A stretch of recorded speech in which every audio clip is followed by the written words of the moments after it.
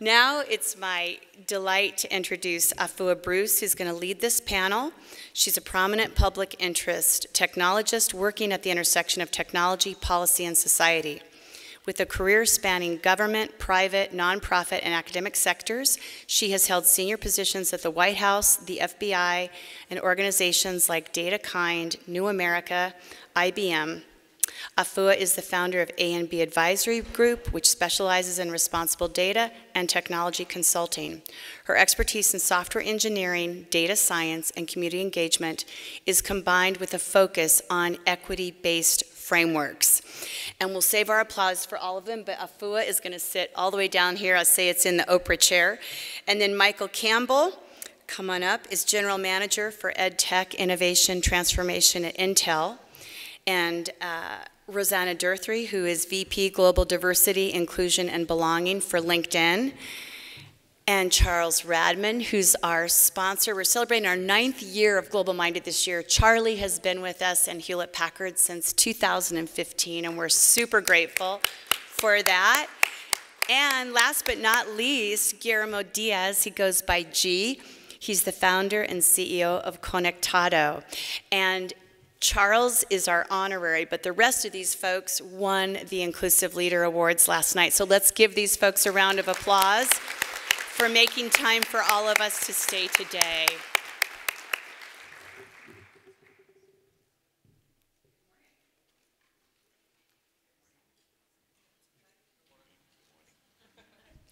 Good morning. All right, third time's the charm. Excellent. Good morning. Okay, good try. All right, so I'm excited to be moderating this panel today on the future of inclusive work, tech, learning, and leading, from ChatGPT to AR, VR, augmented reality, virtual reality, to gaming, anything to close the equity gap. And these are all of the current technology buzzwords, it feels like, just slammed into this title. So really excited to think about the implications of technology on society. Over the past few months, we have had everything from OpenAI's releases of ChatGPT, which really have people thinking about how to use AI broadly and generative AI specifically. Is it going to take over all of our jobs? Is it going to make schools obsolete? Is it the best thing ever that will mean we can somehow make money but still sit around all day? What will become when we start to embrace generative AI? This week, Apple also unveiled their latest and newest AR/VR headset. It's their first new product since 2014, so clearly something that they've been thinking about for a while and are really betting that it's going to change how we interact with the internet, how we interact with each other. For those of you who haven't seen it, the new headset allows users to navigate apps and screens with their eyes and with their hands. The screens are displayed in space. And it also allows you to conduct your searches by voice. So very much changing how we interact from physical devices to just the world around us. The promise of new technologies is often great. And as a computer engineer, I've definitely am part of the technology can be so wonderful. But I think we have to really critically ask ourselves, is it great for everyone, and how is it great? I co-wrote a book last year called The Tech That Comes Next that examined how technology can advance equity. And one of the key lessons we had in that book is that technology isn't a naturally occurring resource. We make intentional decisions about what technology to build and how to use different technologies in different aspects of our lives. AI, for example, because Carol mentioned AI, I think just after she called us all famous, which was a pleasant surprise. But AI, for example, can help organizations make better decisions and really increase their decision making. I worked on a project a couple of years ago that used AI with a four-year college to help increase graduation rates significantly for students who started their careers later in life. But AI can also be misused. Amazon, a couple of years ago, tried internally to develop an AI system to help identify who would be the best leaders and managers in the organization. And the algorithm said that white men from particular schools would be the best leaders. And that's not, of course, not the case, but is what sort of the data and the AI indicated. An organization called CDT released a report last year that showed that some of the AI technologies used to administer virtual testing, especially during the pandemic, but that continue to be used, disproportionately inflict harm onto people with disabilities because they do things like track finger movement, track other physical movement, and if you have different tics or mannerisms because of a disability, the system would then flag you for potentially cheating and exhibiting behavior that was atypical of people who were rightfully taking their test. So lots of positives and negatives. Ultimately, I think it comes down to what we value is what we build, whether we're building technology or companies or educational institutions. And so with that, let's get into it. Again, I'm glad to be joined today by Michael Campbell, who's the GM of EdTech Innovation and Transformation at Intel, Rosanna Dorothy, who's the VP of Global Diversity, Inclusion, and Belonging at LinkedIn, Charlie Radman, who's the head of the Worldwide Education at HP, and Guillermo Diaz, the founder and CEO of Conectado, Inc. One of the things I really think about is that it takes a lot of different smart people to make smart decisions about technology, of which you all represent. So we'll just go down the line here, maybe starting the first question with you, Michael. And I wonder if you can tell us what...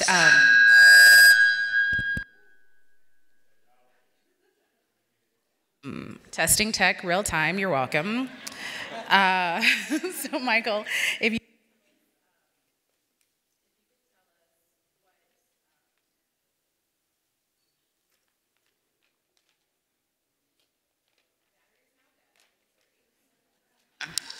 switch this as another microphone hopefully magically appears, or we'll just pass this one.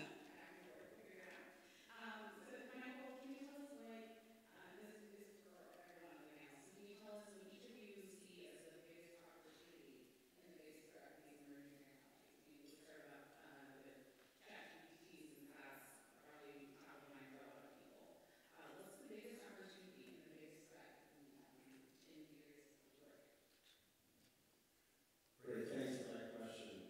When I think about ChatGPT, I think about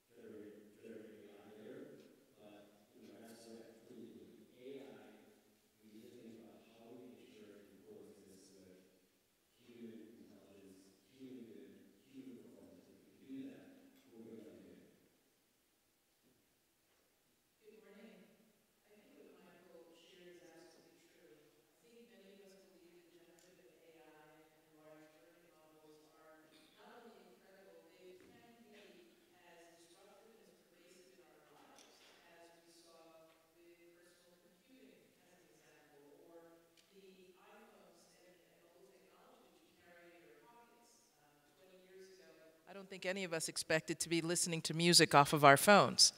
But it's a really good example of its application and its usefulness. And I think, as Michael indicated, it doesn't supplant our intelligence. It should enhance and augment our intelligence.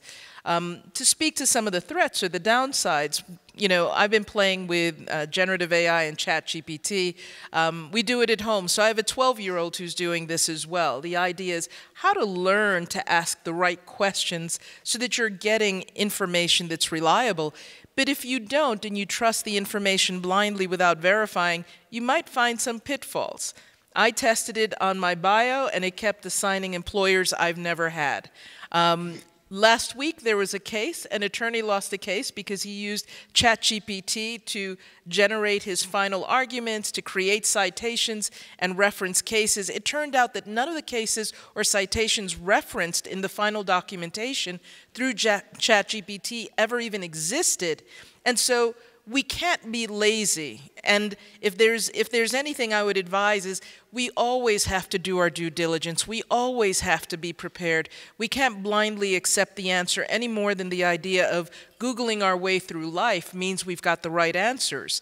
And we have to be, I think, concerned with preparedness, ensuring that we all have the skill and that we're all providing the inputs for these large learning models. They rely upon data, which means they're capturing the data. And depending upon who's actually building the models and who has that capability and skill set, it's going to be biased on the perceptions that individual or set or team of individuals may hold, which makes it more urgent for all of us to participate and to have the skills and build the capabilities to contribute to the thinking that designs those data sets, to contribute to the questioning, God bless you, of those data sets, and ensures that we're all represented in much the same way our current world exists, where representation has shown us that when we don't have voices in the room, perspectives that represent our experiences, decisions get made, products get designed, and they can have really consequential impacts for communities like ours. So I think it's a really good thing, and we have to be really responsible for that really good thing. So the topic that she just mentioned in regard to use the tools. So from a point of view, I can tell you that you cannot code out bias. So when you actually go into the code, not remove bias from the actual, you may need a new microphone.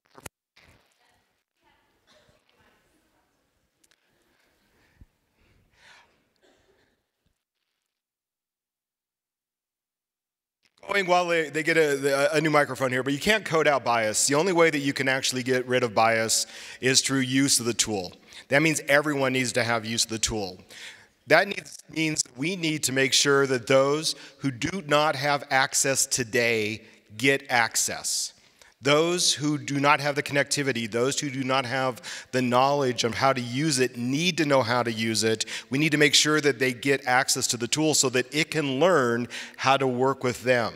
Otherwise, we're just going to continue to build and perpetuate those who are actually having access today. So that's one of the big concerns that I have right now with AI. The second thing I have as a concern with AI, and then I'll talk about all the positives because there's a lot of positives as well.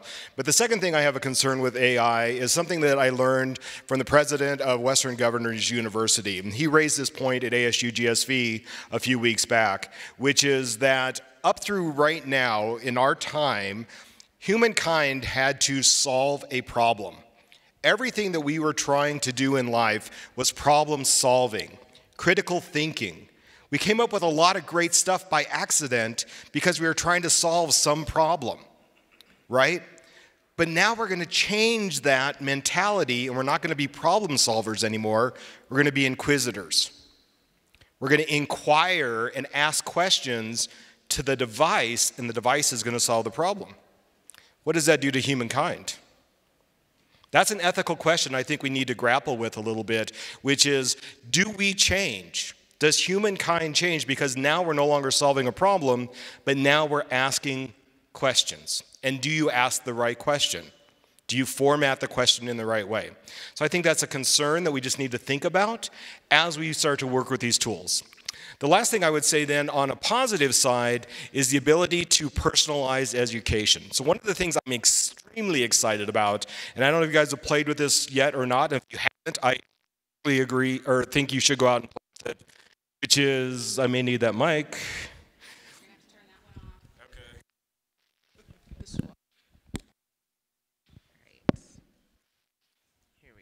Okay, we're going to keep trying this.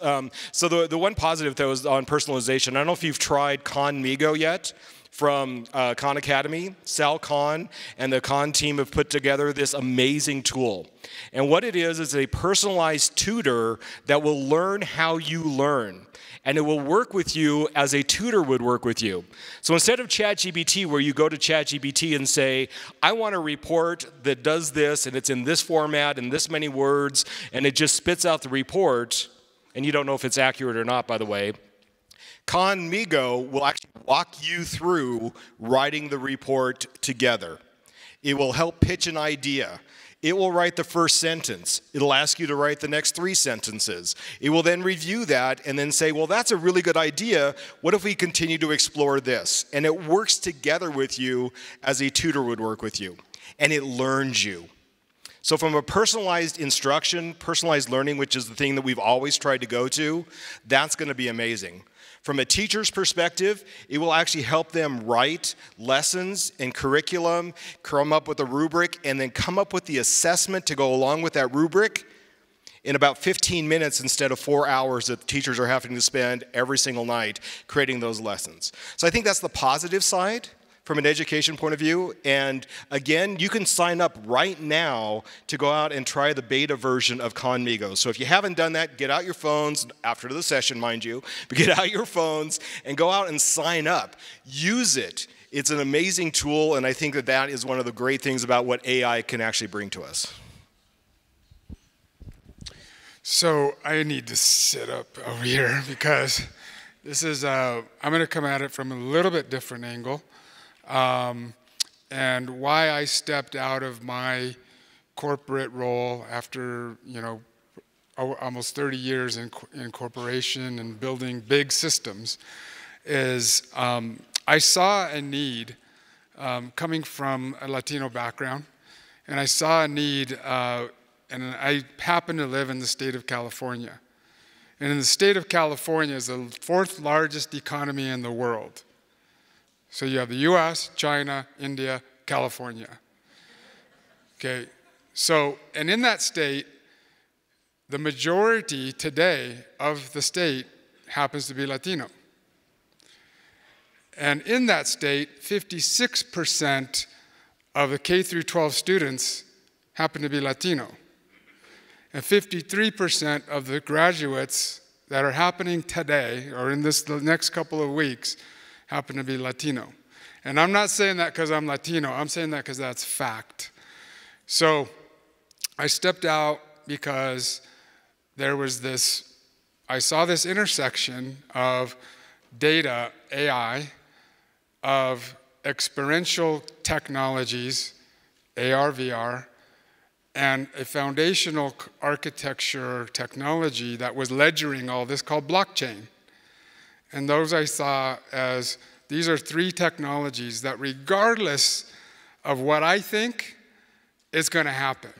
It's going to happen by us, with us, or to us. And so I said, I want to have it happen by us and with us. And yes, it's going to happen to us, but hopefully we'll be in front of that. And so AI, if you think about, like we were hearing, I was thinking about the other day, is like, where's that paper map that I used to use way back in the day when we used to go on trips? You don't use that anymore. And it's like, now I'm just either watching the screen or I'm listening, take a right here, take a left there. It's happening. So AI, to the points that we're hearing, is going to happen. And I was just looking at a report 2 weeks ago. If you are an AI prompter, you can make $400,000 a year starting salary. And for the students in this room, I mean, who wants to make $400,000 starting salary, right? And it's like, I think when I started, mine was making $22,000 an hour a year, but $400,000, and that's happening. So I stepped out of this role to create that, to help this demographic navigate from the classroom to career to ultimately to the boardroom, because in that same state that I mentioned, even though 56% of the K through 12 students happen to be Latino, there's only 4% representation in tech. 4. And that's been the same thing for the last decade. So my point is how we use this technology, how we get in front of it to be able to program the robot, not to be displaced by the robot. And so that's what I wanted to come at it from that angle. You know, what you're saying, G, I think is really important. There's a real headline here for all of you in this room. And the headline is, we're at the start of something new. You can be at the front of something new. All too frequently, what we've seen in the course of careers is that we've followed the existing path. And often when we follow the path into a role, we follow the path into roles that become the roles that, you know, when new technology comes in, those roles go away. You can be the creators and you can be engaged with what it's like to train these large models, with what it's like to learn how to create the right prompts for AI. Because the reality is, your starting now is going to put you ahead of the work that a lot of people in business are doing today, because they don't know how to do this either. And I think when we imagine that our careers aren't linear, but they kind of wiggle and zigzag and they'll skip a generation, it's a lot like the idea that when I was your age, coming out of school, excuse me, I used to use a telephone that had a very long cord. And if I wanted privacy, I would go into a closet, close the door, and talk on that phone.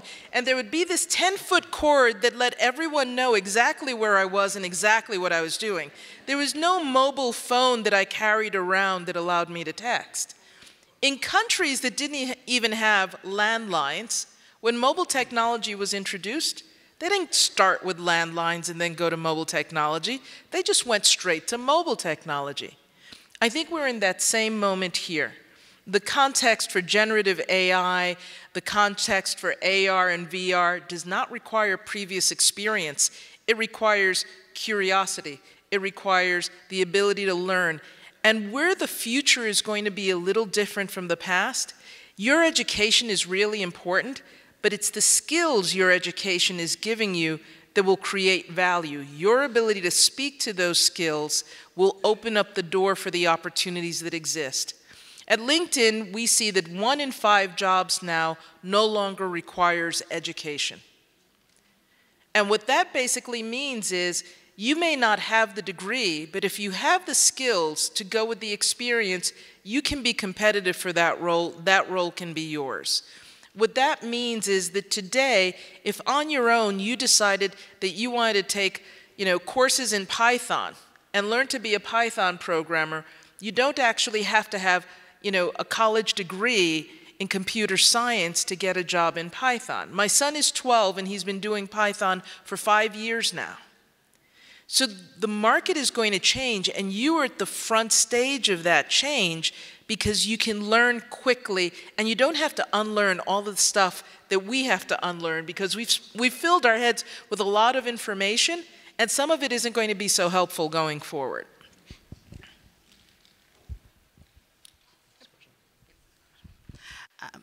Yes. Okay. Thanks so much for all of your responses. I think touching on the negatives. I thought we were going to start with the positives, but touching on some of the challenges and risks as we think about adopting AI and AR, VR, and other technologies is really important. And then, as Guillermo and Rosanna, you touched on, there's a lot of opportunity now for different skills to be developed, different ways of thinking about interacting with technology, creating new businesses.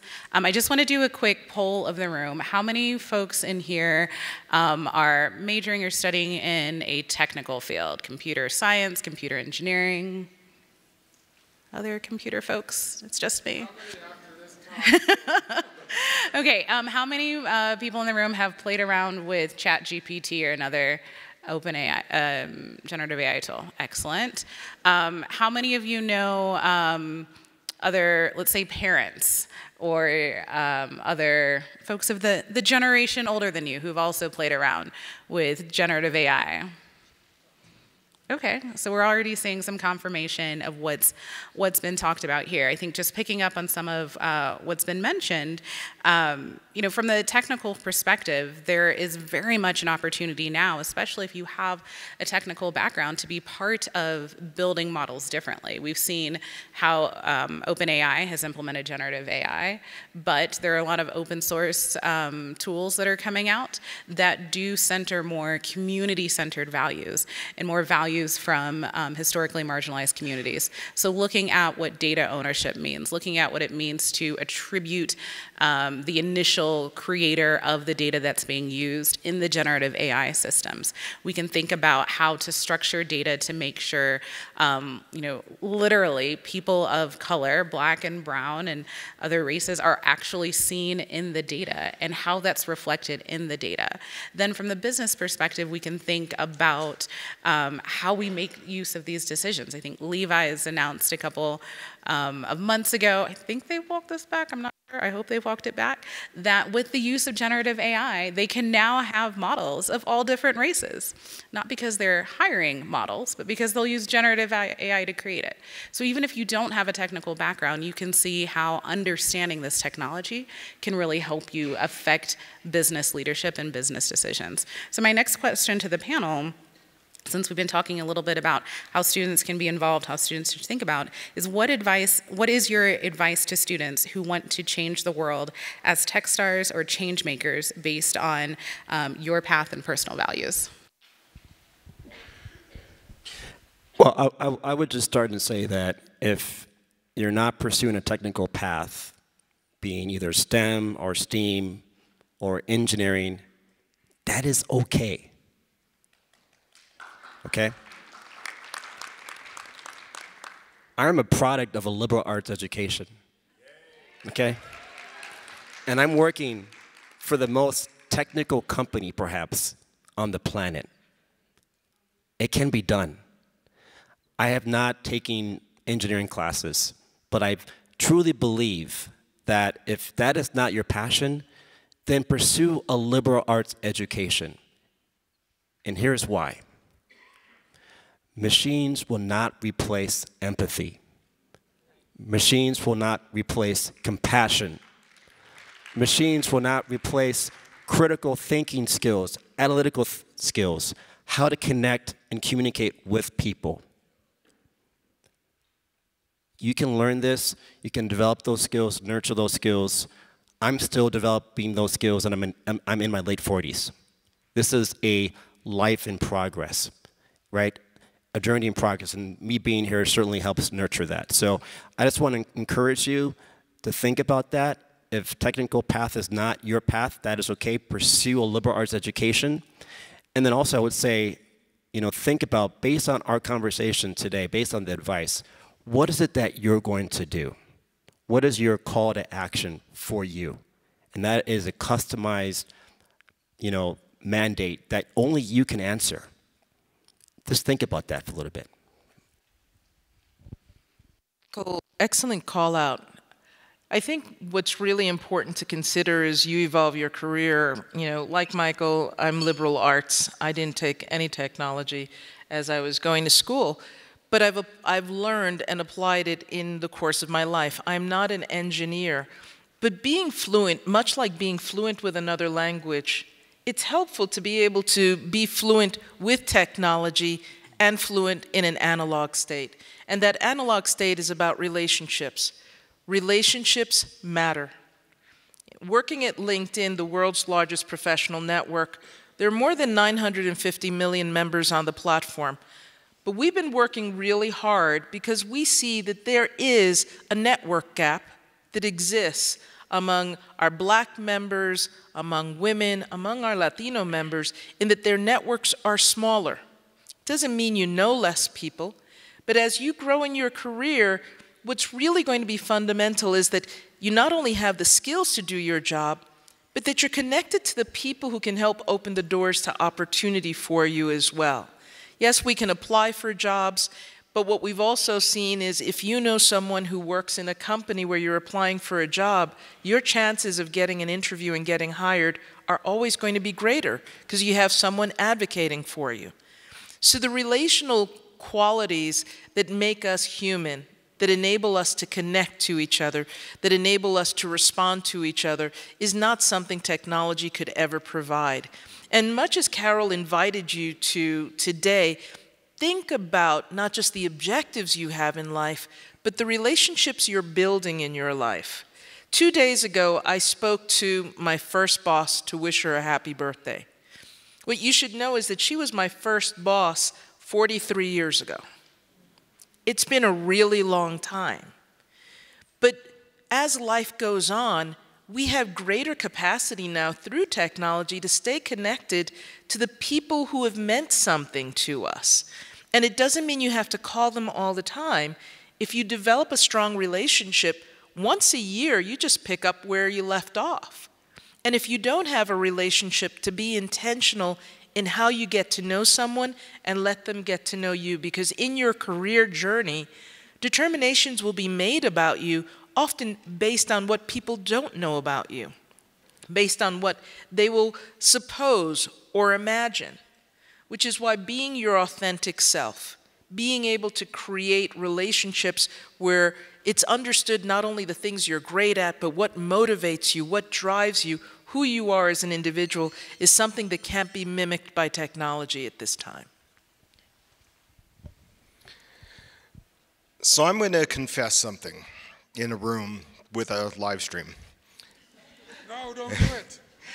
I don't have a degree. I'm head of worldwide education for HP, and I don't have a degree. But I'm a lifelong learner.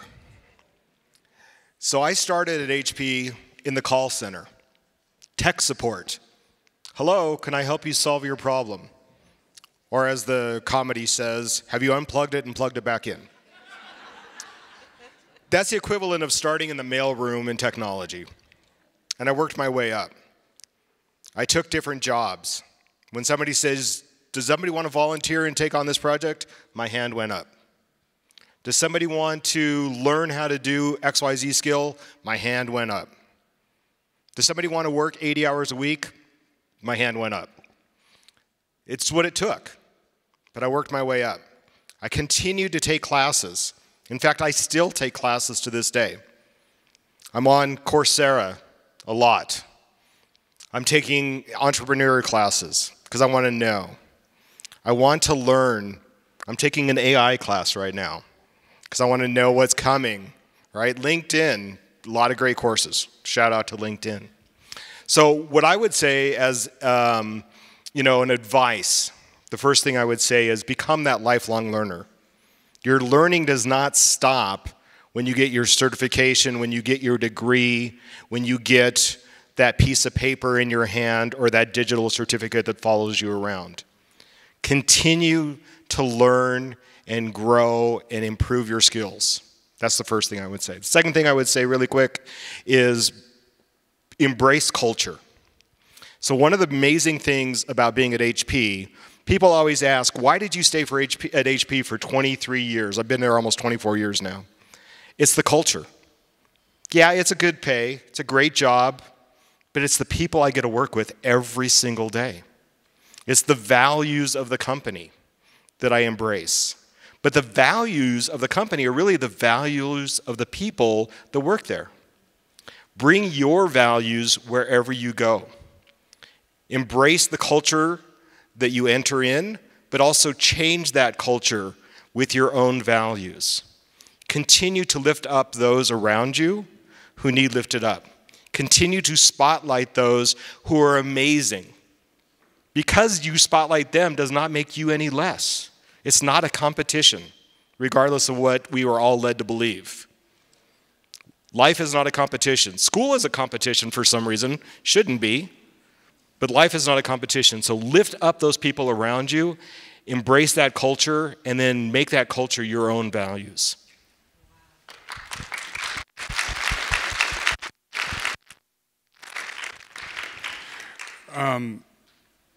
Wow. So I'm going to add, I agree with everything here, and I'm going to add a little bit of my own hot sauce.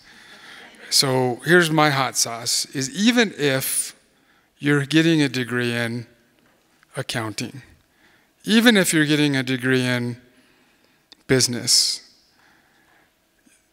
my belief is every job will have some sort of tech component to it, a digital component.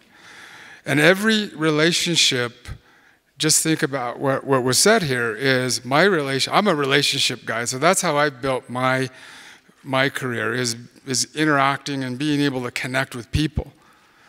But the use of, and also a network guy, because I come from Cisco.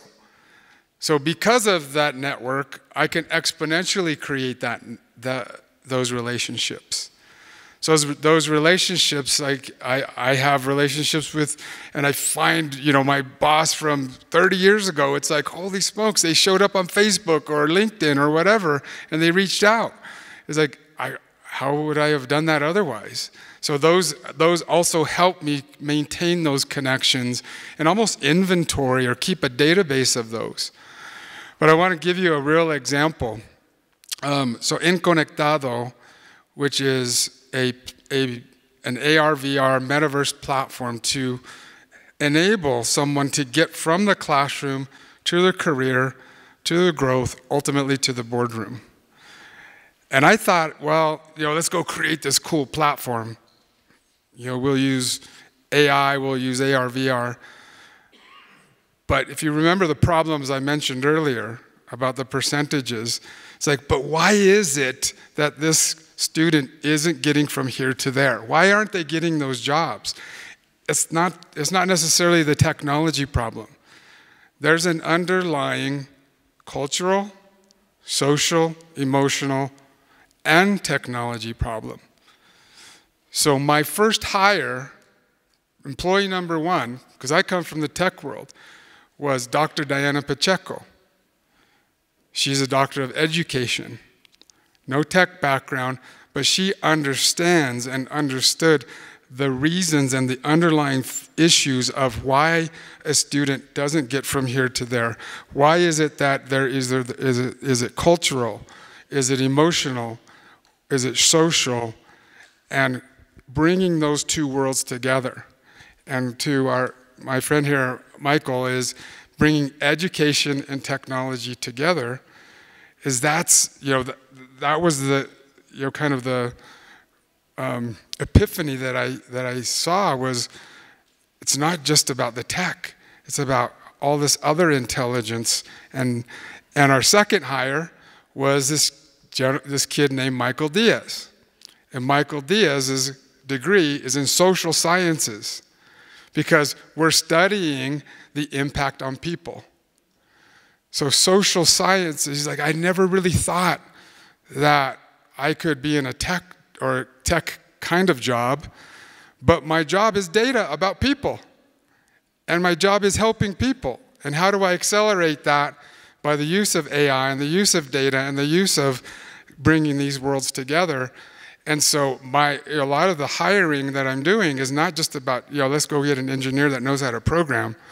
They're like, what is that person that knows how to understand the issues around those social, cultural, and emotional issues, right? So there are a couple of points I want to underscore from what the panel has said. I think the first one is that there are different types of expertise, and all different types of expertise matter. Whether your expertise is technical expertise, whether it's in the humanities, whether it is your own lived experience that you bring, different expertise matters, and it all needs to be at the table. One of the things that we wrote about in the Tech That Comes Next is that decisions about technology use should be made by everyone who is affected by technology, which, to Guillermo's point, is everyone. We all use it all the time.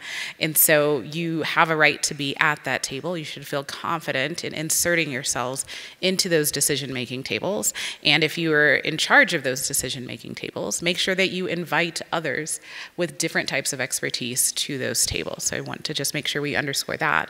And then for those of you who are students, know that there is an increasing amount of research being done in this area and actual formal educational programs being done in this area.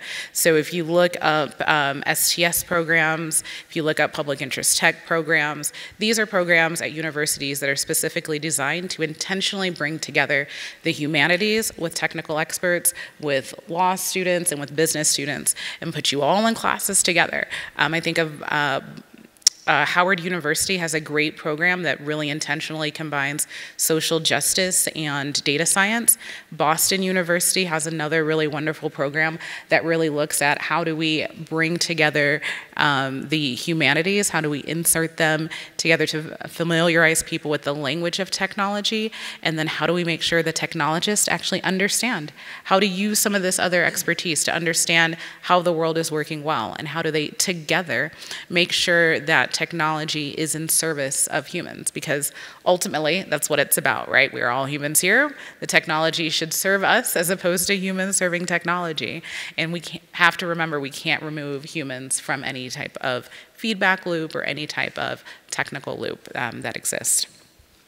The next question I want to pose to each of the panelists is, as a leader, what do you believe needs to happen to use tech to close the equity gap? So getting back to the official title of this panel, as we've meandered around some other topics, really thinking about these emerging technologies, how do we use them to help close the equity gap? Michael, we'll start with you. Well, the example that Charlie just talked about, I'm going to underscore. This was, so as Charlie talked about, CellCon has this concept called Conmigo. Please go watch the TED Talk by Cell. It is amazing. And we've been talking about adaptive learning, personalized learning for years, but for the very first time I think that we are at a turning point. So the idea that every student can have a virtual tutor that is built for them based on how they learn is a powerful moment where we can actually democratize education. Now, this is going to take some time to develop so that it's thoughtful, it's fair, it's unbiased, but the concept for the first time ever is likely to come to fruition. I think CellCon has an idea here.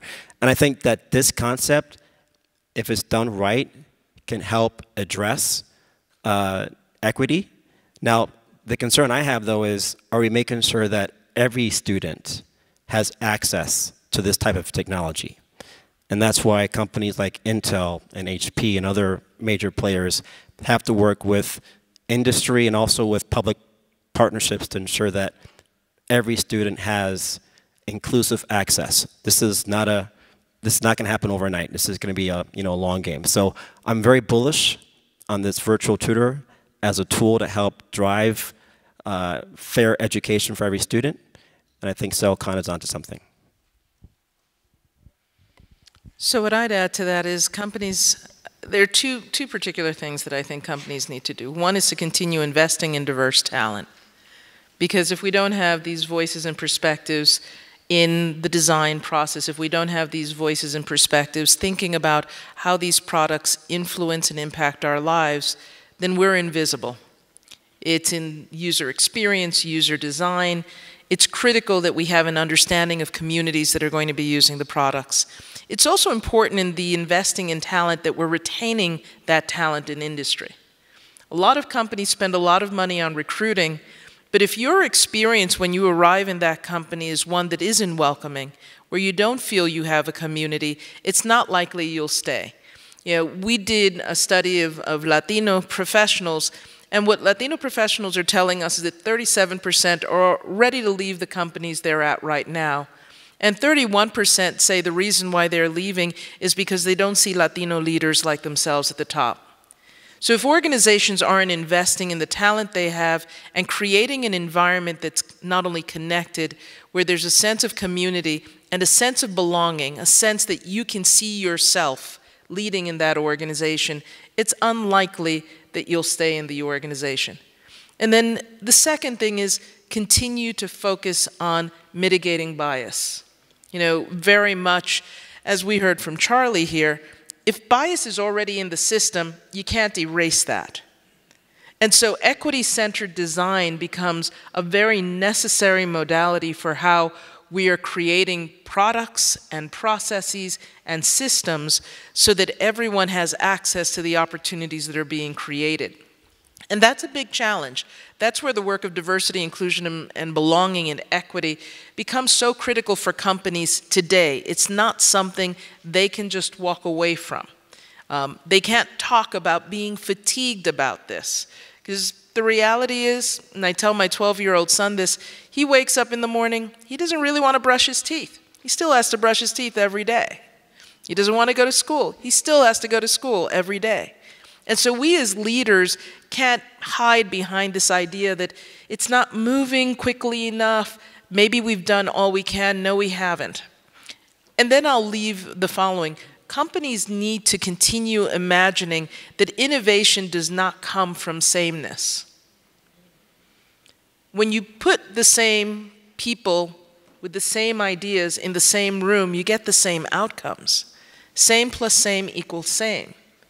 The only way we can create what's next, the only way we can envision new possibility is to really change the dynamic, and that includes who's represented in the room, whose experiences are reflected in the conversation, whose ideas are introduced, so that we continue to get better at building systems and processes and products that are inclusive of all people.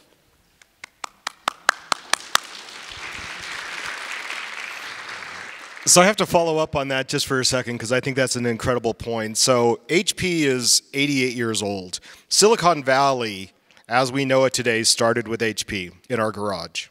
Silicon Valley did not exist before HP. If we want to last for 88 more years, we need a different pipeline of talent coming into our company. Stanford University was our first pipeline of actually coming into HP, engineers from Stanford. Our headquarters actually sits on Stanford property that we rented for 100 years. That rent's coming up, by the way, pretty soon. But if we want to stick around, we need a different set of voices in our company. We need a more diverse set of voices in our company. We've recently changed to where we are actually focusing on bringing interns in from HBCUs and only from HBCUs. We focused on now bringing in interns from HSIs and only HSIs. We want to expand that, but everybody needs to be part of that conversation. As far as equity in technology is concerned, access certainly is important, as Michael referenced. A device for that access is certainly important. That's important to Michael and I as well, transparent. But you know what else is important? Digital literacy. Do you know how to actually use the device? Because simply being given a device and simply having that access does not mean you're actually getting anything out of it. So focusing on digital literacy is going to be very important. And for you, if you're struggling with your own digital literacy, seek out help. Seek out assistance. Don't struggle. Get the most out of it. It's a tool. And if you use it as a tool the proper way, the appropriate way, you're going to get the most out of it. And if you see others around you who are struggling, help them with that as well. Think about the older generation. Now, not our generation. Think about our parents. I spent a lot of time on my phone with my parents explaining to them how to get to Facebook. over and over and over again, right? Digital literacy, help them with this, right? I think that's going to be also important to close the equity gap. So I think the word that I would use is be intentional. As an employer, be intentional about your hiring. Don't just use the words DEI, B, F, A, B, C, D, E, F, G. It's like, be intentional. I was just, I was talked to an employer about their metrics. And he said, we have all this pipeline coming in from the university. And it's like, yeah, but your number's still 4%. 4% Latino and 3% Black. And it's been that way for a decade. It's like, so you're bringing them in, but a year and a half to 2 years later, they're gone. So why are they gone? What is the reason? Are you just recruiting, or are you retaining? So be intentional, right? So how do you retain? But on the flip side is, as a student, being the younger generation, be intentional about where you want to go. Because you could have the career, you could have the skills, right? Let's call it the competence.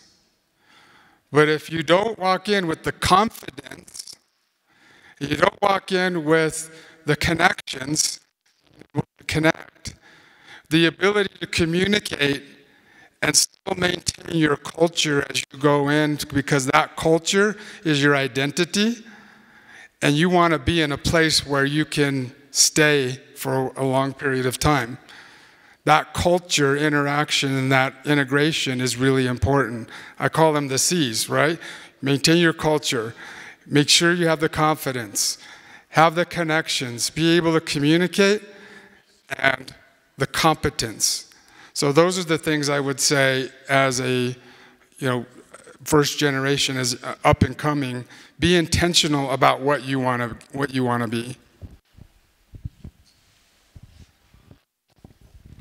I think it's really great that the technology is coinciding with the agenda, that the microphone is starting to go out just as our time is running out. And I think the lesson and message that I hope that you all take from this panel, in addition to what has already been said, is that you are empowered to make a difference with the world broadly, but with how we close the equity gap and how technology looks. How, the which we see bias in technology systems does not have to be that way. There are a lot of people who are designing technology systems differently and more inclusively. You can be part of that process. The ways that technology is available to people and who has access to it, we can write different policies, we can do different things. You can be a part of that. You can create those different policies. You can imagine and work on projects that bring in the humanities, that bring in the social responsibility to technology, to business. That is something that you all have the ability to do. And I hope that you understand that you are empowered to do that, whether you're a student, whether you're in a corporation, or whether you're in the nonprofit sector. Be empowered with that.